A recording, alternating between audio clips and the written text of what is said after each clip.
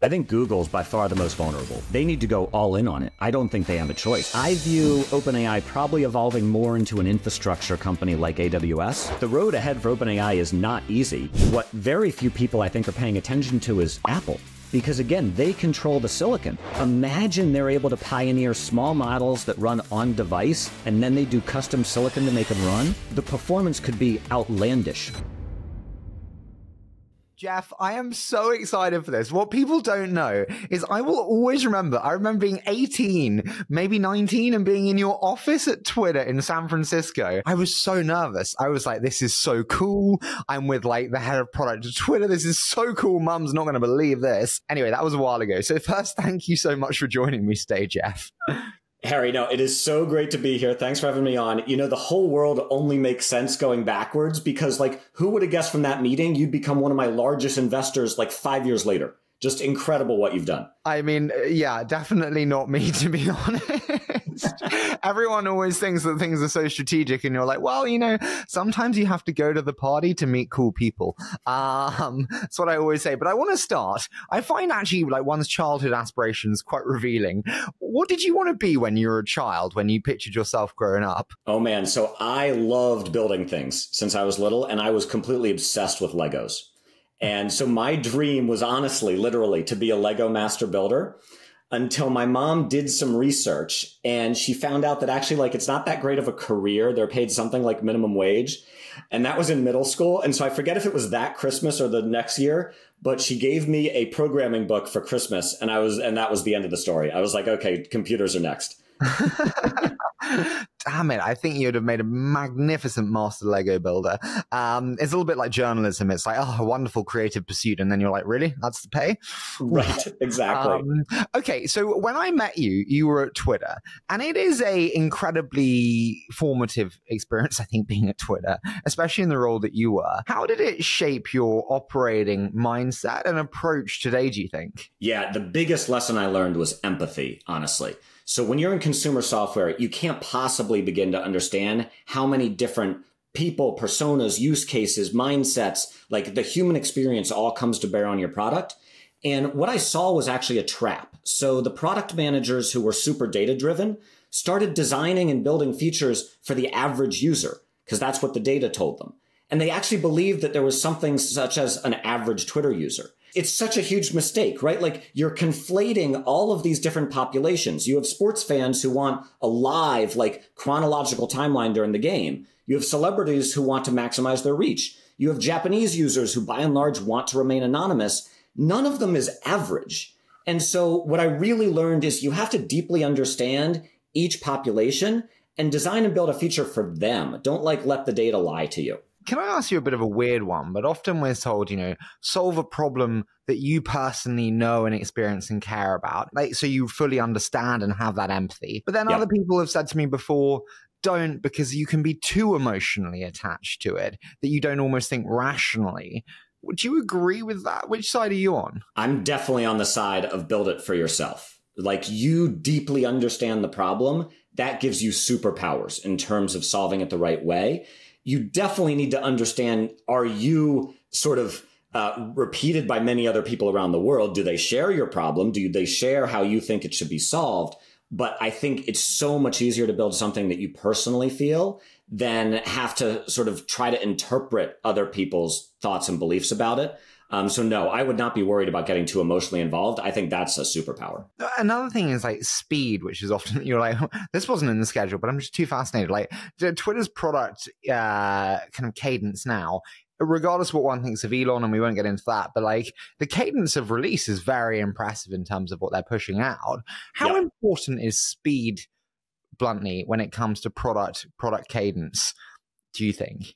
I think it is critical. And it is too easy for companies to fall into like, oh, we don't know. We need more data. We need to run a survey for that. Particularly at Twitter, we need to get stat sig data, which always took 2 to 3 weeks.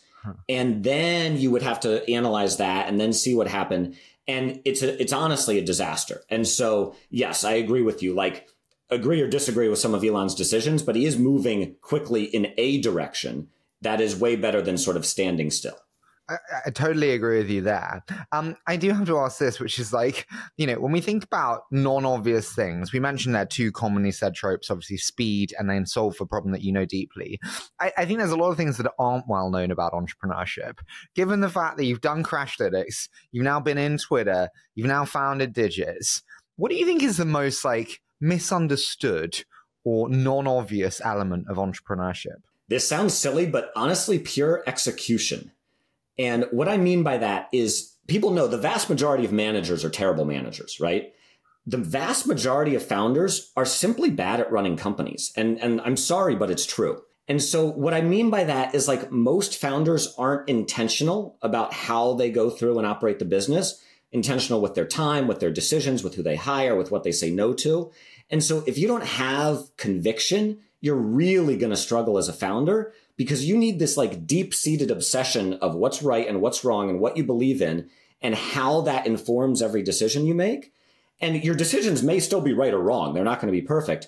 But if you were intentional about them, at least you can trace that back and learn from it versus I see too many founders just sort of going on a random walk.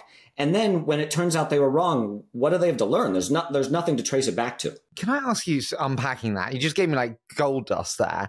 Why are most managers bad, do you think? Peter Principle, they get promoted into management because they were good at a former job. And so their passion, right, their experience isn't managing. And the feedback cycle is slow. They're the boss, so they don't get the raw feedback. I think there's a ton of challenges, and it's even worse for CEOs because who in your company is going to give you really crisp, blunt feedback on what you did right and wrong? And your investors aren't involved enough in the day-to-day to really know. So they can give strategy advice, but they don't know how you're behaving in meetings. Okay, so help me out here. We're both like CEOs as well. How do you think about promoting people then who are great ICs? Do you not promote them to managers? What's the right way to do that challenge then? That is a great question. So actually, every time I've promoted an IC to a manager in a startup, this was not at Twitter, but in a startup scenario, we've done it as sort of a trial period. And so it's like, hey, so-and-so, we have this opening for this new role. The team's growing. We need some structure. We are going to have so-and-so take on the role as a trial over the next 2 months. And let's see how they do. And honestly, there's been both outcomes. In some circumstances, it's been great and everyone's rallied around them. And it's like, great. Okay, now they're the manager for that team. And I've had circumstances where they haven't. And it was sort of widely recognized that they weren't excelling in that role. And we decided to move them back to an IC. And that was okay as well. I think there's a really bad perception that being a manager is better than being an IC. I think it is different. And you can be an exceptional IC and you should be comped appropriately for that. Or if your career passion is to mentor and guide folks, like then you move into management. Okay, I appreciate that. And I think it's also important for people to understand that you can be comped appropriately. I think there's this like barrier in one's head that to break that barrier on comp, you have to become a manager. 100%. And this is something I've felt strongly in for a long, long time. Google sort of pioneered this well in the early days and created this whole track for engineers to sort of keep climbing in comp and title and recognition and so on without taking on management roles. And I've tried to mimic that at all of my companies. You mentioned accountability within CEOship and why like no one really can who could do it with the visibility they have. And then, those that could won't because they don't have the visibility. So how do you create that accountability as a CEO? Yeah, it's certainly not easy because you can constantly fall into a trap of thinking you're getting feedback and you're not. It's really how you set the culture of the company. So one of the things we do at Digits is we run the entire company on a weekly sprint. As part of that, every Friday, we end every week with a full team retro. And we call it anchors and breezes. Anchors are what slowed you down, what didn't go well, what you need help with, like sort of feedback on the week. And then breezes are what went well, shout outs to people who helped you, things you learned, et cetera, et cetera. And you create this culture of just constant iterative improvement, which then allows sort of feedback conversations and one-on-ones and so on to be widely recognized by the company as like, that's what we want. The whole mindset is just how do we get 1% better each week? Can you do that at scale? I love the idea, but when you get to 100 people, does that still work? Yeah, it fractalizes. So what happens is each team will run their retro on Friday and then surface sort of the highlights, like the biggest anchors or breezes to the full company-wide retro. And so everyone has sort of two opportunities. You do a team-wide thing, And then you do your own small team, and that's where you get into more detail. Do you like celebrating wins? I worry that it creates complacency. We've never won. I'm always chasing someone. We both are always paranoid. I hate this like tap on the back. Do you celebrate wins? We do. It's important to do it correctly. So I agree with your mentality. Crashlytics, I never thought was like successful in any one moment. Not when we were acquired, not when we hit 1 billion MAU, et cetera, et cetera. Like there's always the bigger goal. But if you have that mentality with the team, it's very demotivating, right? It's like, what are we trying to go to? Like, when are we going to get somewhere? And so it's really important to celebrate small wins. And so we use this Friday show and tell, we call it, basically to show off what we did each week and champion who did what and celebrate all the small wins of the week so people feel really connected to the company and what's happening. Yeah. No, I know. I need to get better at it. All right.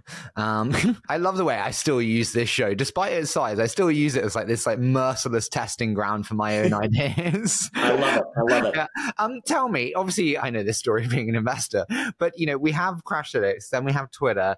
How did Digits come to you? What was that founding moment for you? Yeah, Digits really came out of the Crashlytics journey. And so, we got very lucky with market timing. We scaled from 0 to 300 million phones in 12 months, got acquired by Twitter. Today, Crashlytics is on 5 or 6 billion MAU, roughly every active smartphone on Earth. It's incredible. And through that journey, I was struck by this dichotomy. So on the product side, you have real-time analytics, performance monitoring, live dashboards, right? Like I knew exactly what was going on with the product and who was using it. And then on the finance side, I literally had a black and white PDF of my P&L and balance sheet once a month, 2 to 3 weeks late that I didn't understand because I didn't have a background in finance.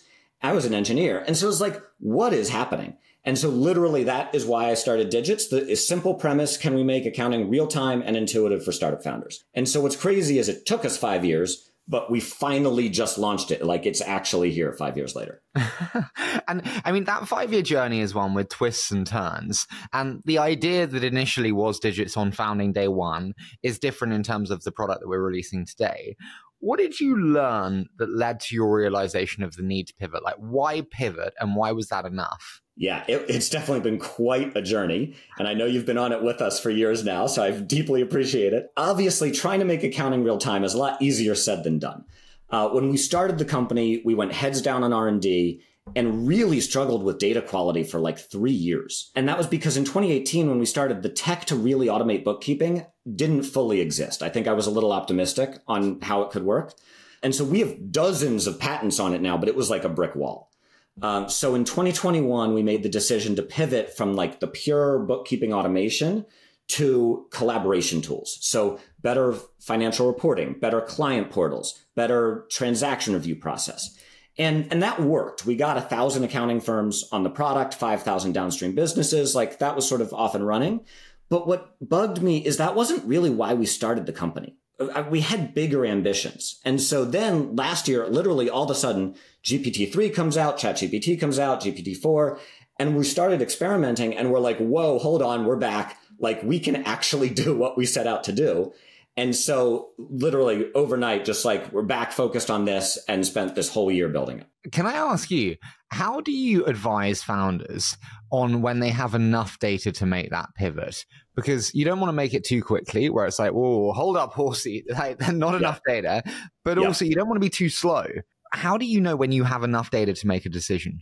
That is the $1 million question. And I'd say it's more of an art than a science. Like you need to have a feel and an instinct as the founder of like, do you see a path to success?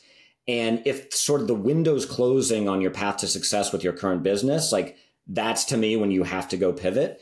And a lot of super successful companies were hard pivots, right? Like Twitter was a podcasting startup. Slack was a game. YouTube was a dating website. Like it's totally crazy. And so to me, it's like impossible to say like, oh no, stop. Like that pivot's too far afield. Like you have to like have this sort of founder instinct. And that's how great companies come to be. The one thing I'd modulate that with is like, you need at least a year of cash left, because if you don't have a year of cash, you're not going to have time to see this pivot through. And so it's really like founder grit and enough cash. If those aren't there, return your capital.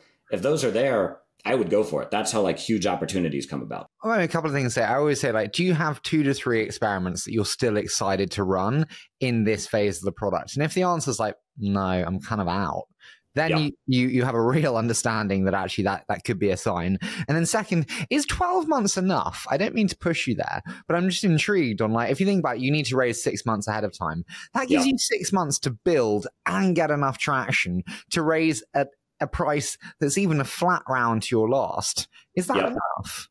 It is not easy, but I think it's rare that you would have more than 12 months of cash, because like usually you raise to have 18 months. And so by the time you figure out it's not going well and you need to pivot, it's 12. The big thing I would change from what you said is it's not an experiment. At no point where we're like, we're going to run 2 or 3 experiments. It is pivoting on a dime. You are all in on the new direction. And that is the only thing that matters to your success. So when you advise founders on the right way to pivot, what would you advise them knowing all that you do now? Yeah. So the key is getting your team on board. If your team loses trust in you, you literally have no one to pivot. So it doesn't matter. And they can really sense the uncertainty. And so my other advice, as I've said, is like be very intentional and very decisive. And so both times we've pivoted digits, I gathered our core leadership team, laid out like, what are the challenges? What am I seeing? What are the options? And we knew within 24 hours what the new path was and what the priorities were. We were all in on that new direction. And so it comes back to conviction. Like, it is still a bet, but it's like, hey, here is the information we have on the field. We need to make a decision right now, because what kills companies is uncertainty. And if you sort of muddle your priorities and have one team try this and another team try this, no one's heart is in it and both are going to be mediocre. I would rather see founders take like one to the moon bet on one new direction, and it either works or doesn't. Do you agree with the idea of disagree and commit? I find it challenging. I don't think someone can fully commit to something that and give their life to it if they disagree. I agree with you. I will not disagree and commit. I think this is the hallmark of great founders, is you need to be able to convince your team and have the trust of your team to go all in on a new direction. Disagreeing and committing in that scenario is like, okay, you might as well step back and like, let's just have a smaller team and really focus on this, because it's not going to be productive. I totally agree. Is there anything that you think are big mistakes that you see founders make when it comes to pivoting, either that you made or you see angel investments make when it comes to pivoting? Great question. I think it's about this experiment thing, honestly. A bunch of angel investments I've made have tried to pivot, but I don't think they went all in on it. I think they saw it as a flyer that they'd try for a few months, and they didn't see it as life or death. And by the time they realized it wasn't really working, it was life or death, because they didn't have much cash left. And so you really need the conviction, like day of, to just sprint towards the new direction. I would also say, and this is desperately self-serving as an investor, but like, as we said, the runway is crucial. If you're a great founder, if you pivot and it's unsure, most of the time your investors will back you just because they believe in you. If it's a surprise and they're finding out through an article or a tweet, it leaves a lot more doubt. Yes, 100%. And so, next to your team is obviously keep the investors informed and up to date, particularly your board. And I will give a shout out. So we're lucky to work with Peter Fenton at Benchmark. His clairvoyance on like where the large opportunity is, and just relentlessly pushing us to find that and adjust like on a dime, is super impressive. And I think hard to do. So definitely like keep your board tightly in the loop on this.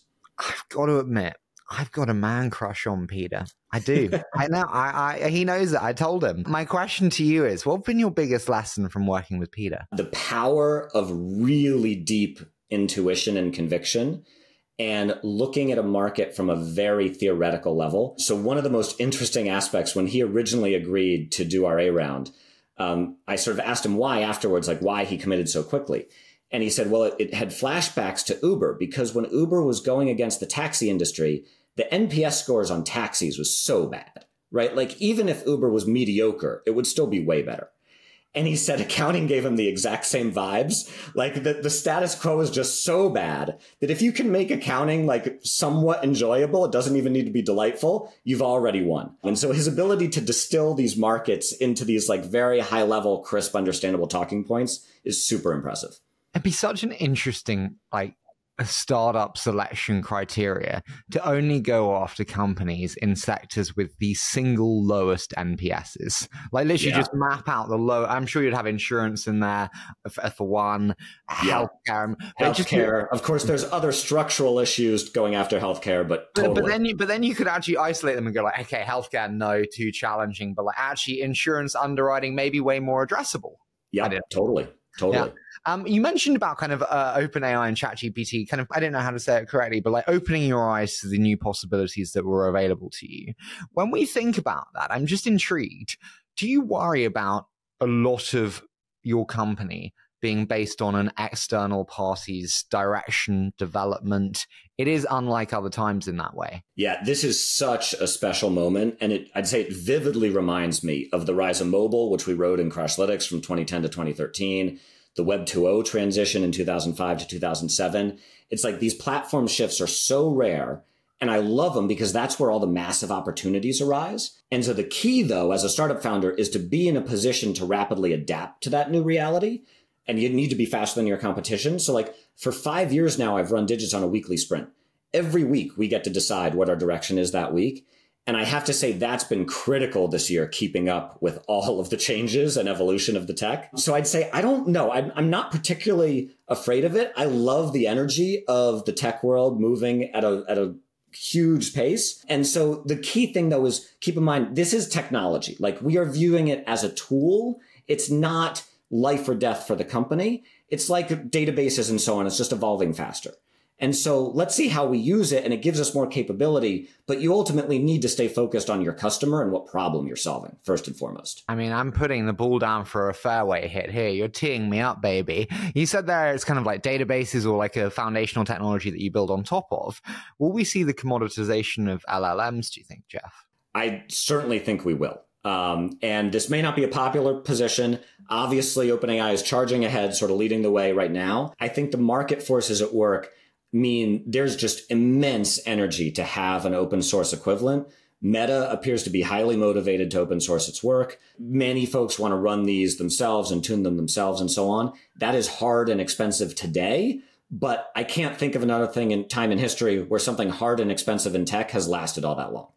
Right? Like it's going to be commoditized. Can I ask you, when we look at historical data on open versus closed systems, there are many examples, whether it's, your kind of Linux to your, Apple and Android. Traditionally, it's been the closed that wins. Why is that potentially different today? I don't know if it's different. So the closed may win in terms of having the most advanced model, but I think the Apple versus Android comparison is exactly accurate. So you're going to have something proprietary that might be best because it can be fully vertically integrated. They control all the different variables. But I think there's going to be an open source equivalent or more open equivalent that's a very close second. And for many people and for many use cases, it's just as good. So what I'm really excited about is I can't wait to see who becomes the Android to OpenAI. Like who is clearly solidifies the second tier. What I'm kind of also interested in is yes, I agree with you slightly on the commoditization of LLMs, but I think also we'll see the specialization of LLMs for different things. And actually, if you're a creative tool, hallucinations are wonderful. But for Digits, I don't want you hallucinating with my numbers. Correct. I'm just kidding. You don't have 1 billion. That'd be a sad day. My question to you would be bluntly, do you think the best companies will leverage many at the same time? Or will it be one that we rely on? That is a really good question. So we built our ML team 3 years ago. We're training our own in-house models. You're right. You can't hallucinate in finance. We've done a ton of work to make sure our math is always accurate. It'll be really interesting to see. Every model has different strengths. If you already look at Bard versus GPT and so on and so on, my sense is there'll be a very common, popular open source sort of base LLM, and then tools to allow folks to fine tune it easily. And what we've discovered is while it takes so much time, data, energy, money to train an LLM, fine tuning it can actually be done relatively straightforwardly with a surprisingly small amount of data, as long as your data is very high quality and focused. And so imagine you basically have your sort of default Linux operating system, right? And then everyone customizes their flavor of it for their product, market, use case, whatever it might be. Got you. When you say about kind of like the data size not being as important as the data quality, I'm always kind of interested, like, how do we think about the importance of model size versus data size? Because we are trained that data size is so important. It seems like that at the base LLM layer, the data size so far has been very correlated with performance. And so, right, the bigger the models, the more data, the more parameters, et cetera, the better they do. Now there's starting to be this counter push of like, okay, can we compress them? Can we pull that back? Like, how do we maintain the performance improvements without the size? So I think that's a super interesting part of R&D. What I'm talking about is sort of the next tier of how do you fine tune the models? And that's where actually I think the quality of data is most important. I totally get you there. I also view it as like levers, which is like you've got latency, you've got cost, and you have to have a trade-off like anything on where you want to perform and where you're happy to have some form of degradation. And look at Apple Silicon, right? They've done an amazing job. Like, yes, they're fast, but instead of pushing the bounds on pure compute, they're pushing the bounds on energy efficiency, which for Apple's use case is critical. And so I think there will be a lot of really interesting R&D on how do you make these models maybe smaller and perform it in certain use cases. You said about kind of individual cases where you'd fine tune on top of a core foundation model. A lot of investors today, and dude, like honestly, 90% of companies that I see are like AI for wealth management, AI for podcaster album artwork creation. I'm not dissing it, but like, and it's like 3 weeks old, and I'm like, that can't have been that difficult to build. Yes. My question to you is, what's the difference between a thin layer on top of one of these models and a thick wrapper with inherent value? Yeah, this is the real problem you're hitting on. So startups are going to get killed because they're very thin wrappers. And I agree with you. Most of what I'm seeing on the angel side right now are these very thin wrappers on top of OpenAI. And like, if your primary product value is scripting GPT, that's a thin wrapper. If you've built it in 2 to 4 weeks, that's a thin wrapper. And so the key thing to me is like, we are in a hype cycle around AI, much like potentially the hype cycle with crypto and other tech before it.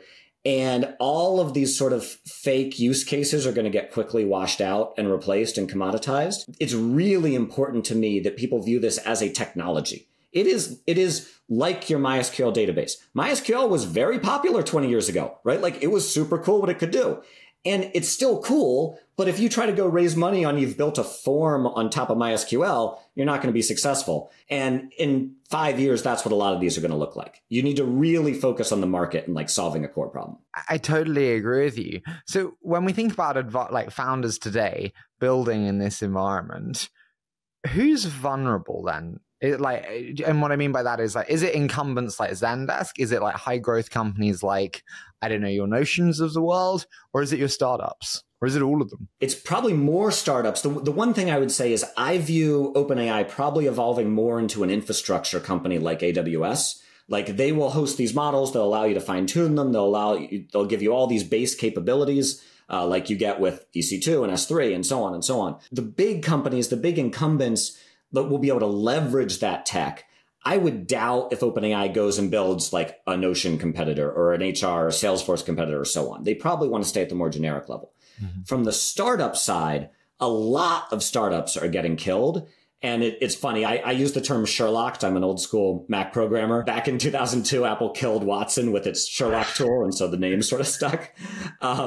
There's a lot of companies getting Sherlocked because they're pretty incremental and they're filling gaps in OpenAI's current product without realizing that, like, yes, they're just on the roadmap. They haven't gotten there yet. And so if you're working on a use case that's pretty horizontal, that like OpenAI is going to need to solve within 5 years in order to scale, that's not a great investment. And that's not a good use of your time as a founder. One thing that I do think about, which I don't think people talk about enough, which is like, I completely understand the criticism of Google and Bard, but Google have access to compute and the ability to control compute pricing, whereas OpenAI are at the whims of, Jensen and NVIDIA to his, smiling appreciation right now.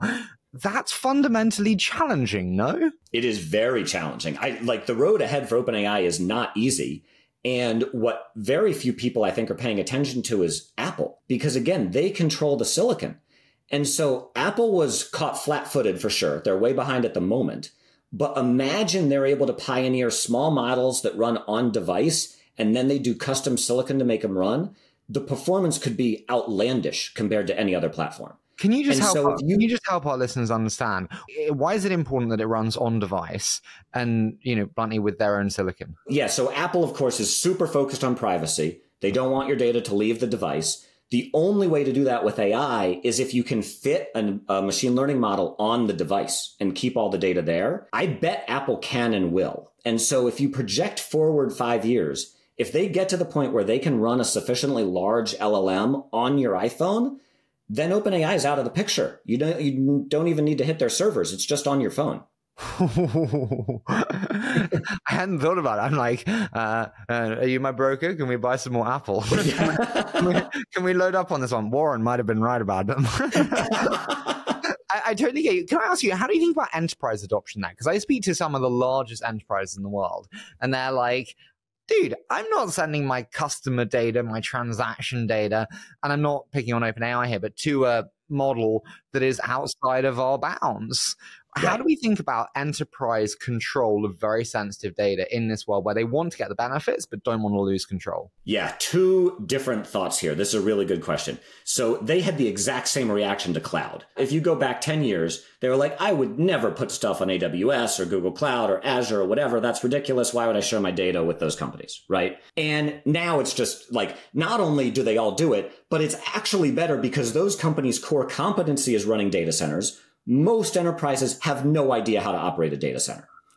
And so I think this will go in the same direction. And like you'll have very clear guidelines around how the companies use the data for model training and it's off limits and so on. And sort of that trust will be overcome. The other angle, though, is there's also the danger of every enterprise jumping on AI because it's hot and cool. And sort of like they all jumped on blockchain for zero reason, even though it did nothing, right? And like IBM's at fault. IBM was consulting, like charging for services to consult on how to adopt blockchain into your enterprise.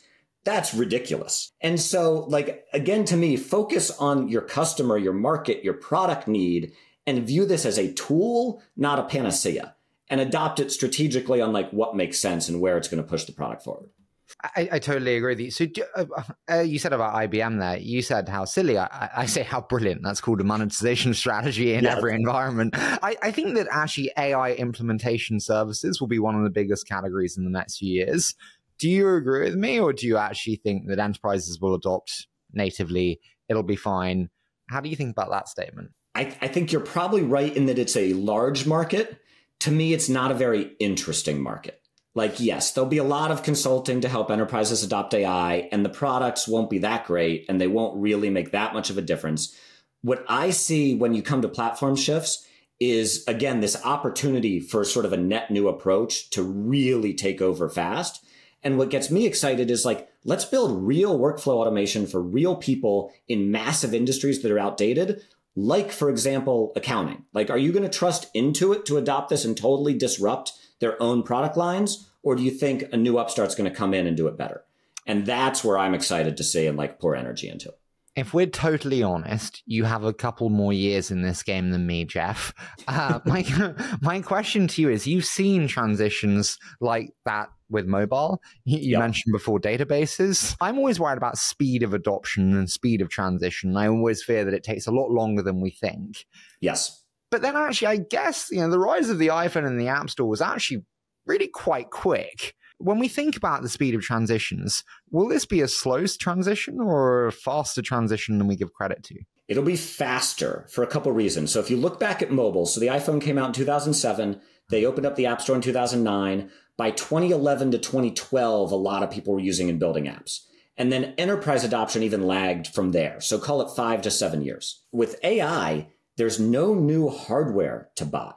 So you don't need this huge purchase price, right? Locking out enterprises and people all around the world. You can just instantly benefit from it online. And there's no new UX pattern to get familiar with, right? You don't need to be used to carrying something around in your pocket, looking at a little screen, squinting at reading things. Like, they're chatbots. It's a very fluid interface. It does things for you. That makes sense. And so I actually think the adoption curve here will be radically faster, and industries will be disrupted probably way quicker than prior tech waves, just because of the barriers are so low. You said there about kind of the disruption inherent there. one thing that I find people kind of don't understand as well is like everyone's like, oh, Google is so slow and behind. And it's like, yes, but their golden goose is search, which produces I think it's like 100 million a day or whatever it is. They're essentially having to cannibalize their core golden goose.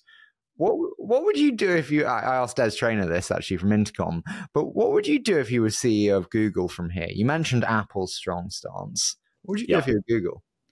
They need to go all in on it. I don't think they have a choice. I agree with you. I think it's existential for them because if AI replaces search, their golden goose has been killed. And so it is way more effective to kill your own golden goose than let and watch someone else do it. And again, I mean, going back to Apple, it reminds me of the iPod Nano. Apple killed their most popular product and like actively killed it because they knew there was better tech coming. And I think Google needs to get bold and do the same. How do we feel about the cost of compute changing over time? You know, right now it's actually, we mentioned that kind of cannibalization, like cost of queries is significantly higher with, models than it is for search today. How do we feel about cost of compute and cost of query in the next 3 years? Is it traditional Moore's law? Is it faster? Is it slower? Yes, I'm admittedly not a hardware expert, so I don't know if it'll exactly follow Moore's law or not. It'll certainly improve. What has been interesting to see is it's very clear the top models are memory bound as well as CPU bound. So you can't just make the CPUs, the GPUs faster. You need to increase memory bandwidth in sort of on par with that. And OpenAI actually shared a tech talk a few weeks ago that talks about how they were tuning their data centers like this. It's going to be new challenges for NVIDIA, for ARM, for these chip companies to really unpack. But I mean, I would bet on the pace of technology. It will get a lot faster and a lot cheaper, very, very fast. That's a relief because it's fucking expensive now. Most of the VC dollars are just being shifted towards, any of the large model providers. I do have to ask, speaking of kind of the price per query there, I think pricing is this undiscovered element of this next generation. Traditionally, we've had per seat pricing in the world of SaaS. Will we continue in a world of per seat pricing? Will it be consumption-led? Will it be project-led? How do you see the future of pricing in an AI world? So this may be just me, but I very much see AI as a tool, not a product. And so it's a technology. It's like your database. It's like Memcache back in the day. And so because of that, I don't think it'll change how people price in specific industries. Like if your market does per seat pricing, that'll probably stay. If your business and product does consumption pricing, that'll probably stay. And you'll have to work that into how you use the AI. I think it'll be commoditized and seen as technology within a couple years. Okay. So you mentioned there the word commoditized. I'm really interested when it comes to the data itself. Sorry, my mind just jumps around. It's Friday evening. It's dark. All good. Just roll with me on this one, Jeff. You mentioned the challenge in terms of acquiring clean data earlier. How challenging do we think it is for companies today to acquire high quality, clean data? Is it as proprietary a defense mechanism as some suggest it is?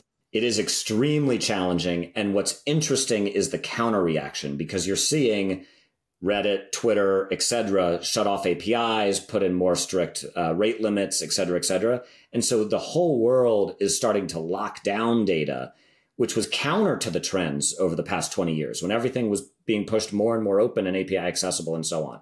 And so I think there's been a clear realization that the data is valuable. And that's one of the things like we've been really focused on at Digits is we have a proprietary data set of 100 million financial transactions. And that's what we can train on and make sure our finance and bookkeeping AIs know what they're doing.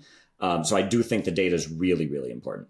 Can I ask, in terms of permissioning around training for healthcare companies that have patient records, for you, which has obviously financial records, do you need permissioning on an end client basis to be able to use their data for training? You do, and this is usually sort of broadly captured in the terms of service of having access to your data to improve the product. And so we do not share any of that data externally. We train our own models internally on the data. But that does allow us to improve the product for you and make your accounting better. And so that's broadly how it works across the industry. I'm pretty sure that one day Tim Cook's just going to come and take one of my children and say that actually I ticked the "do you agree" in 2004 and now I've lost my kids, which you never know. I might be quite grateful for, to be honest. Well, let's step back for a moment because it's not entirely a joke. So Google Photos, potentially one of the most strategic products ever launched, because it allowed Google to collect the world's largest library of photos ever assembled. And that's how they were able to train their early vision models and so on. Huh. And they have, sorry, I wasn't aware of this. They're able to use the photos that you collect in Google Photos for their training models? Yeah, presumably. Yeah. Fuck. That's impressive. Why doesn't Amazon just buy Anthropic? Like, I look at Amazon's play here and I'm like, it'd be quite an easy buy. And respectfully, at 4 billion, whatever it is, it's a minimal amount of market cap for them. Yeah, that seems like a wise acquisition, though. What would you do if you're in Amazon's place? That is super interesting. I would be very nervous about the OpenAI Azure partnership. And of course, Meta just made a big deal about partnering with Microsoft as well. So I think you're right. I would look to aggressively move into the space and acquire something to bolster AWS. Can I ask, which incumbent do you think is vulnerable from the top incumbents in terms of like, you know, your Apple, Amazon, Facebook, Google of the world? Because we've just said Apple actually have a huge opportunity. They're behind, but huge opportunity. Yep. Who is vulnerable? I think Google's by far the most vulnerable because, again, their business model is pretty binary, right? Search is all their revenue. And so if that gets damaged, they're in a huge problem. And they've been slow to react. They combined 2 different ML AI teams. They've just punted Gemini into Q1, which tells me it's not doing very well. So I would be nervous. And then, sorry, final one, and then I will move on from I'm loving this. But like every scale up is introducing an AI product, whether it's your Notions, whether it's your Canvas, whether it's your Airtables. Yep.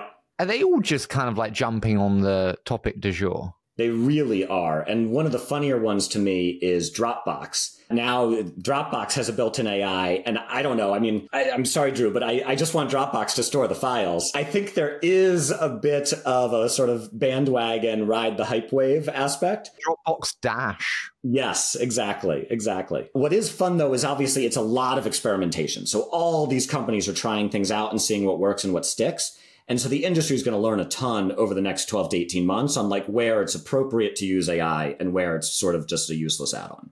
Elena Werner, who's the head of growth at Dropbox, is in our team with 20 Growth.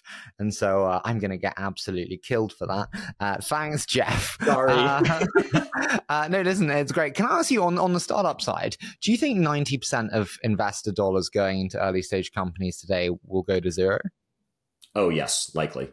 Isn't that always the case, though? Has there been a period where that's not been the case? Yeah, I think so, actually. I think this is a gross over-exaggeration on the mortality rate of startups, which is like going to zero is actually rarer than people give credit for. It could be half your money back. It could be a 1x, whatever it is.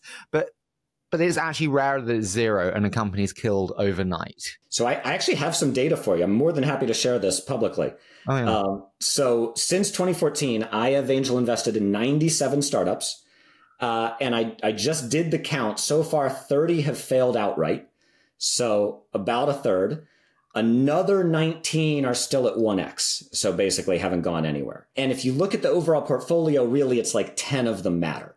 But what's crazy to me is, again, 2014, 9 years of data, still the vast majority of the gains are on paper. And it depends how these 10 do on how successful the portfolio is.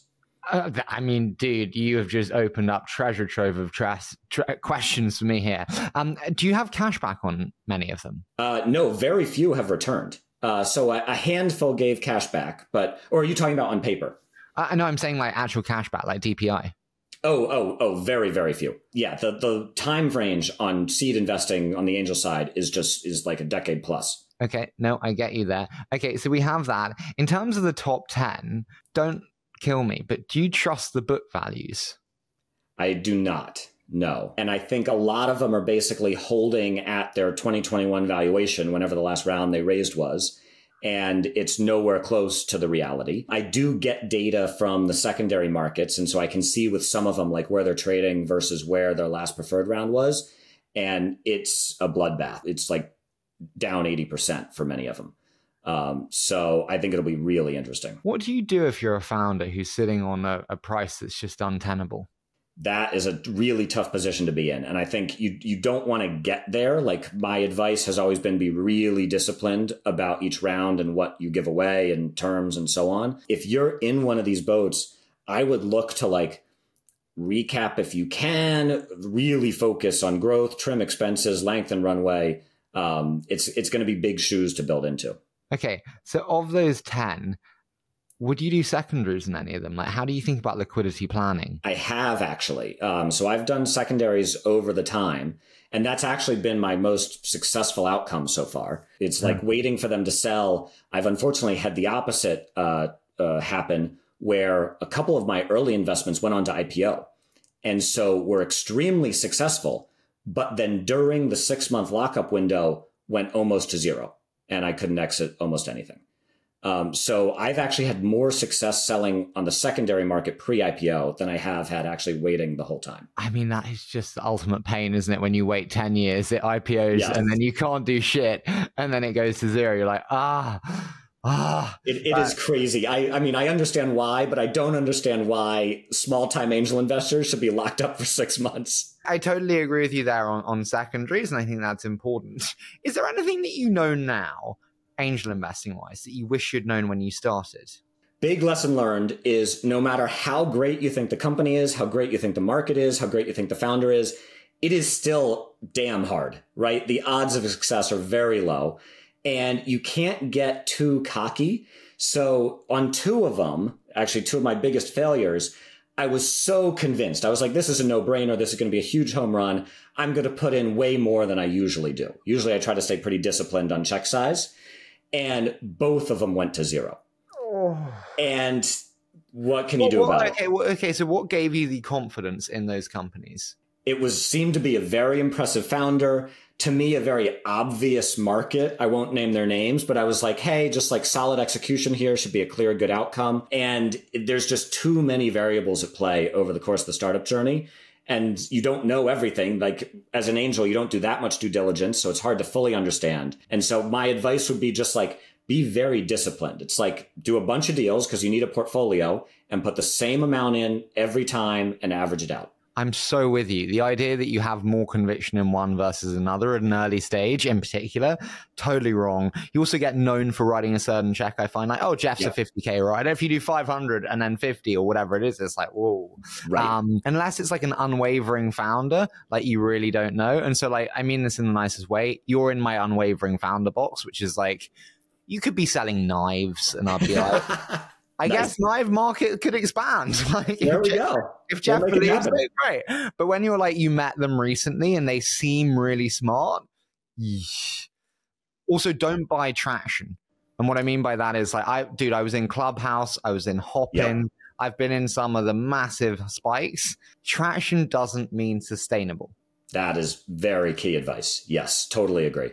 On the consumer side, I'd say real traction on enterprise software, okay, potentially more sustainable. Totally. But it's generally less that. Yes. You might get to 10 million ARR in 18 months, which is amazing, but it won't be like 100 it won't go vertical. Yeah.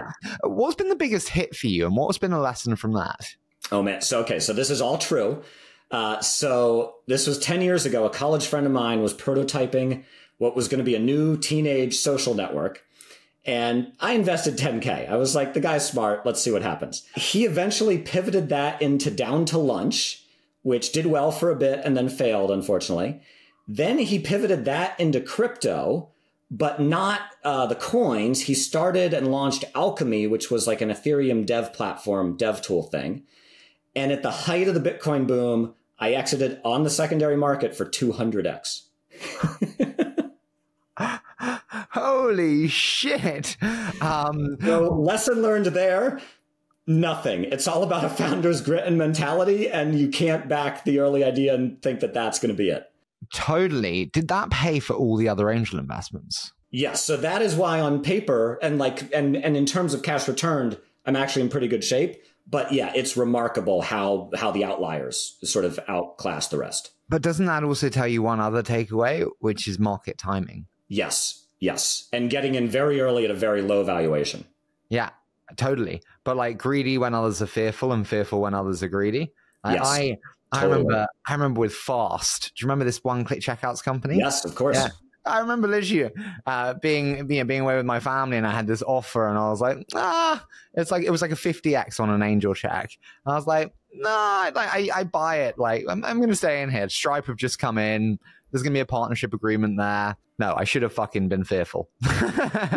Yeah. That's another great lesson learned for folks, actually. So I had the opportunity to take some money off the table in a deal. So I got a 3x return, right? Returned cash in the bank, 3x return. On paper, it's gone on to do another 10 to 15x, but I'm worried that valuation's fake. I don't think it'll ever return the remainder. So I only sold some of my shares, but that might be the only cash I get out of the deal. How do you feel about investors asking for cash back? Some people are like, you can never do that. You believe in the founder when you invest. How dare you? And others are like, it's entirely reasonable to say, hey, Jeff, like, we both know this isn't working. How do you feel about doing that? Great question. So I am biased, obviously, by the founder side, but I think it's very scenario dependent. So if the founder is still like excited, the team is there, they have grit, like I don't think you can ask for cash back. I think like you want to bet on the founder, like let's see where it goes. If the founder is clearly wavering, if there's performance concerns, if there's been a pattern of bad decisions, then maybe there's a clear scenario and case for it. But in general, I would bias towards supporting the founder. I agree with you for sure. I think sometimes founders actually feel like they just have to keep going. Do you know what I mean? And it's like a letdown for everyone if they don't. So sometimes I feel it's good to be explicit. One thing I have to ask about as well, everyone has actually, I'm sure, had fraud in their portfolio in some way or another. I don't think we've seen the tip of the iceberg of it coming out. Do you agree, or do you think I'm over-exaggerating? No, I think a lot of valuations will still crash from here dramatically. And there's probably going to be huge layoffs going into Q1, Q2 as well. What'll be really interesting is the number of companies that raised and have sort of struggled through 2023, but now are down to 6 months or so of cash. I think next year could be very tough because they're not all going to be able to raise follow-on rounds. What happens to talent migration? And what I mean by that is like, you know, you have some amazing talent within large companies and like high growth, but highly valued companies. Yep. Do they optimize for safety and stay in the well-paid job? Or do they go, fuck it, I'm at a company that's way overvalued, I should leave and do something? Which side do you err on? Yeah, this is a great question because a lot of folks, you're right, are trapped in companies with high valuations where their options are likely underwater. But it is safer than just starting something new. Right. And so it probably is safer than starting something new, but it's not safer than switching to an earlier stage sort of growing company where you're going to have real options and a real impact. I actually love sort of down markets because I think in the very hot markets, it's too easy to raise capital and you peel off all the sort of like fantastic second engineers or product managers or designers or whoever they might be, and they go get funding and start something. And that actually sort of blurs, it stretches the talent density across the entire ecosystem. Versus in down markets, you can build higher talent density because it's harder to raise your own money. I totally agree. So you think we'll see a migration from later stage to earlier stage? Yep. Will comp be aligned though? Because that's the big problem. They just pay well. This is the problem. You're right. And that's probably the counterforce is all of these big companies who raised huge rounds in 2021 have high salaries. And if you switch, you'll get more equity, but way less cash. And so that's probably keeping folks where they are. And so will they stay? People like cash. People are trained that cash is now king, right? You know, exactly. Ray Dalio is going, cash ain't trash no more. It's very true. It's very true. So yeah, it's you could argue both ways. Final one, but like, and it's a shit question. I can't believe I'm asking it. But like, you know, from the 97 angel investments, is there anything non-obvious that you see in terms of patterns from the most successful founders? And so like, I know it sounds strange, but one that I see is often the most successful founders moved a lot in early childhood. Oh, fascinating. Interesting. And why, if you theorize around that, the theory is that actually you essentially have to constantly reinvent yourself to align to culture, societies, friendship groups, and you're constantly understanding nuances, intricacies. That's the idea. But that's one that I found.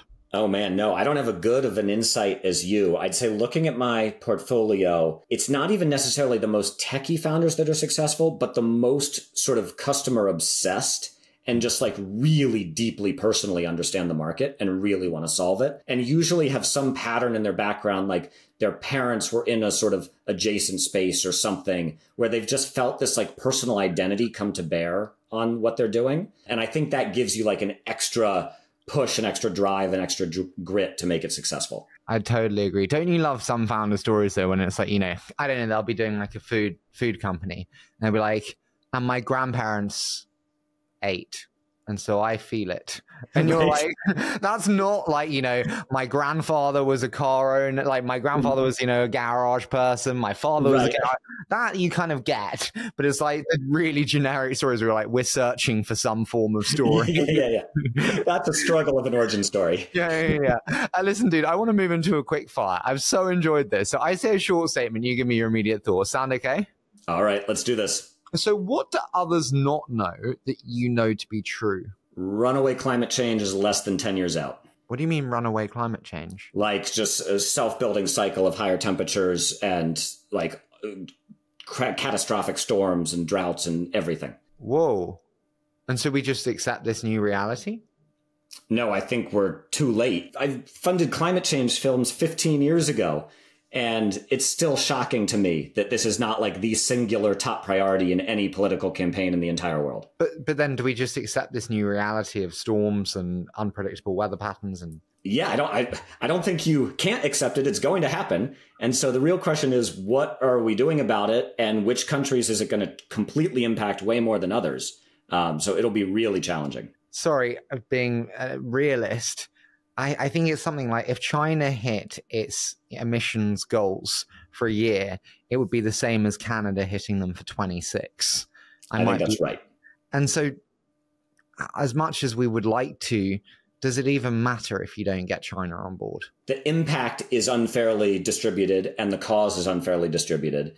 And that's why it's basically a tragedy of the commons. And so economically, it's like, how do you motivate that on a global scale? Do you not also feel slightly for emerging economies in terms of like, you know, for years you've downtrodden us and beaten us to a terrible way of living. And finally we're increasing our, you know, standard of living. And now you want to, you know, focus on other priorities, increase tariffs, make like, we're still scaling the pole of starvation.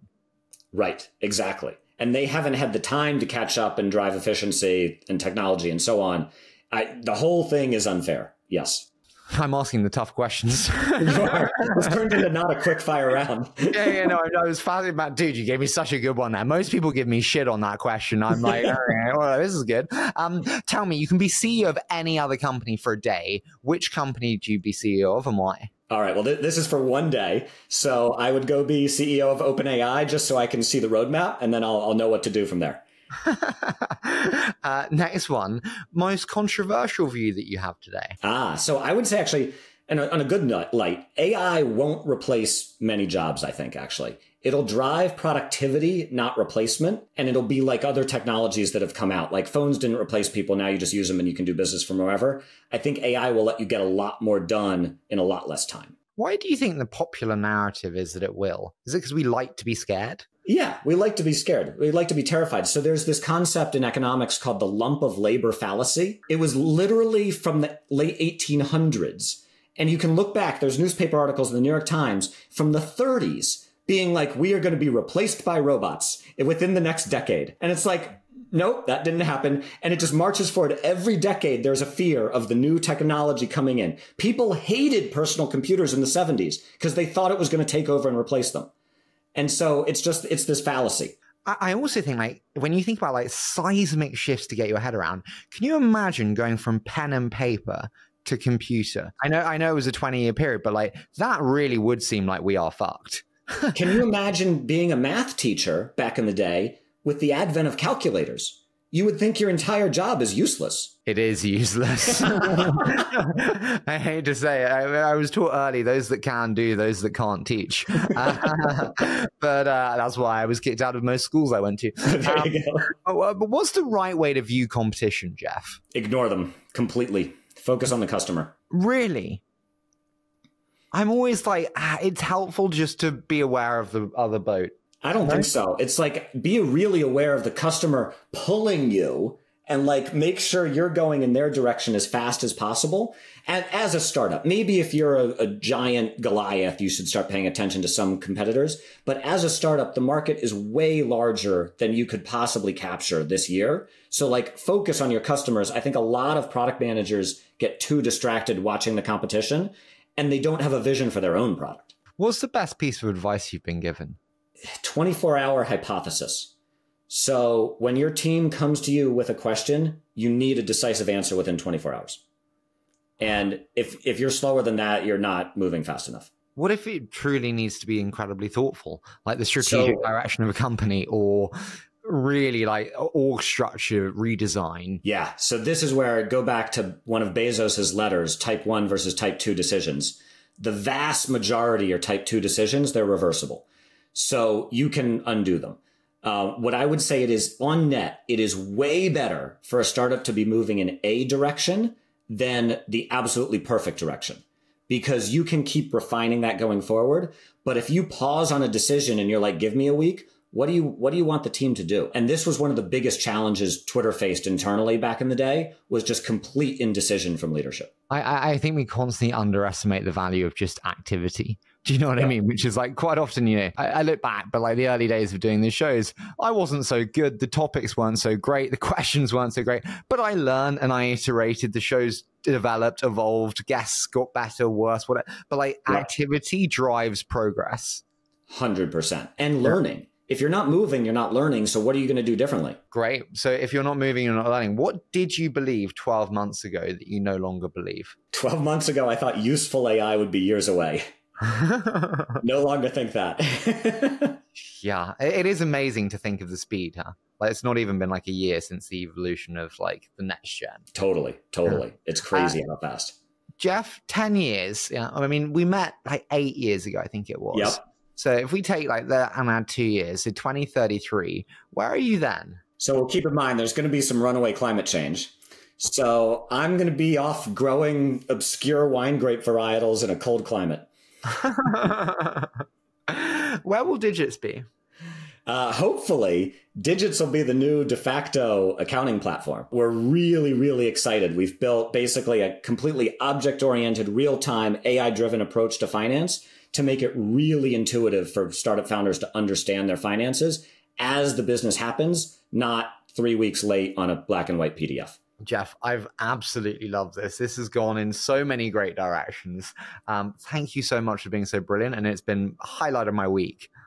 I love it, Harry. This was super fun. Thanks so much for having me on.